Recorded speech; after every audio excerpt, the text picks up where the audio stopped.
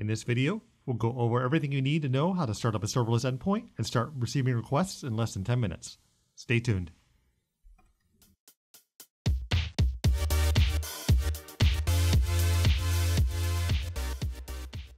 Alright, to give a quick review of how serverless works, the general workflow works like this. The developer or end user makes an API call via HTTP to the prescribed URL for the endpoint. Now, here's something important to understand. All requests first enter a queue. When that first request comes in, it immediately triggers a worker to wake up and handle it. The endpoint manages this pool of workers, and subsequent requests may trigger additional workers to spin up based on your scaling configuration, which includes things like queue delay settings and request total thresholds. We'll dive deep into scaling strategies in a future video, but for now, just know that the queue is the central hub for all incoming work. The GPUs that are allocated are designated by you when you set up the endpoint. You can define whatever GPU specs you'd like the endpoint to use, and this can range from budget-friendly options to cutting-edge GPUs depending on what your workload needs. Once a worker picks up a request from the queue, then it executes its handler function, provides a result back to the serverless system, and then eventually shuts down after a period of inactivity. The result gets stored and is available for retrieval through the status endpoint, which you can poll to get your completed results. The upshot of all this is that you save on all the overhead of spinning up and shutting down pods. Because serverless is a far leaner build, you spend a far greater proportion of your GPU budget doing what you pay to do, rather than waiting for infrastructure to start up and spin down. Now, let's talk about what actually runs on these workers, and this is what a handler function does. The entire workload is contained within a single function, although you can, of course, define other functions as you normally would in programming. A handler is the entry point. It's what gets called when a worker picks up a job from the queue. Any tasks within the function will execute as programmed after the handler is invoked, which is done by runpod.serverless.start. This is a magic line that tells a Runpod SDK to start polling the queue for jobs and to send results back to the serverless system when tasks complete. Your handler function receives a job object, which contains the input parameters sent with the API request. You process whatever you need to process. Maybe it's running inference on a model, processing images, or any other GPU-intensive task, and then you return the results. The SDK handles all the communication back to the serverless system, making those results available through the status API. Now, because serverless workers run off of Docker images just like pods, you'll also need a Dockerfile. And here's a very basic bare-bones example to get you started. You take a base image, you set a working directory, you bring in your requirements.txt and handler.py files, install your dependencies, and then have it run the Python file that starts your handler. The Dockerfile is really just packaging up your code and dependencies into a reproducible environment that can spin up quickly on any GPU worker. Keep your images as lean as possible, only include what you actually need, because smaller images mean faster cold starts, which we'll see in action later. Once you have your project that you want to deploy, you've got three primary methods of getting it into an endpoint. The first method is that you can build your own Docker image locally. The pros of this approach are significant. You have complete control over what goes into the image, you can test locally before deployment, and you have full control over the build process.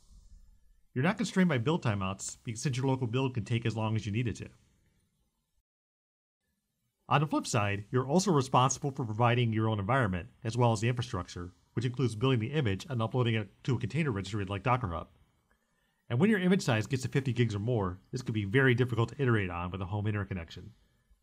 Pushing a 50 gig image on residential upload speeds can take hours. The second method is using GitHub integration, which is what we'll use in this example. This is great for rapid iteration because you can just push to GitHub and the endpoint automatically builds and deploys. However, there are some limitations here. Builds do need to complete within less than 2.5 hours, and your final image size needs to be under 80 gigs. For a complete list of limitations, check out the Runpod docs at the GitHub integration page, and I'll put that link in the description. The third method is deploying pre-built images from the Runpod hub. These are very similar to pod templates in that the Runpod community has set up pre-configured packages for common use cases. This is perfect when you want to quickly spin up something like VLLM, Stable Diffusion, or any other popular frameworks without building anything yourself. There's no automatic right or wrong way here. It all depends on your infrastructure, capabilities, and use case. For quick experiments, GitHub integration or hub packages are great. For production workloads where you need maximum control, building your own image might make more sense. So now that we've got our requirements in place, we're ready to start creating our endpoint. Now that we're on the serverless screen, we'll see our listing of endpoints that we've already set up. So we'll click on New Endpoint to get going. The first option lets us scout out our linked GitHub account for repositories that we can pull in through the integration. From there, we can select a branch and any additional credentials if needed, like if we're pulling from private repos or need to access private packages. The second option lets you set up an endpoint from your pre-built Docker image. Generally, the most straightforward place to host is Dockerhub, but we do support AWS ECR or any other container registry capable of handling the authentication. Lastly, you can deploy pre-built packages from the hub. In this case, we'll select VLLM and paste in the Hugging Face path of our model. We're going to use a small Qwen 2.5 0.5b model here. It's tiny, which is perfect for demonstrating concepts without waiting forever for things to load. And then we'll just hit Next and then Create Endpoint. Once our endpoint is set up, we'll need to select our GPUs and do some other configuration. So we'll click Manage and then Edit Endpoint to configure it. You'll see the listing of GPUs here, which are divided up by their VRAM, along with their prices per second on the right. The supply indicator in the middle shows you how much capacity is currently available across all regions. In this case, we'll work with just the 80 GB Pro specs.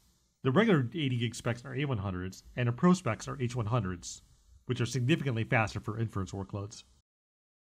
In fact, it's a good idea to benchmark your requested task against several different specs and compare the prices. The most cost-efficient spec isn't always the fastest or the slowest GPU. It all depends on execution time and how much that time costs. And that execution time can vary widely depending on what you're looking to do. You can also see the supply amount in the middle. Because we have all regions selected, this will likely look very green, but this may change if we select specific regions.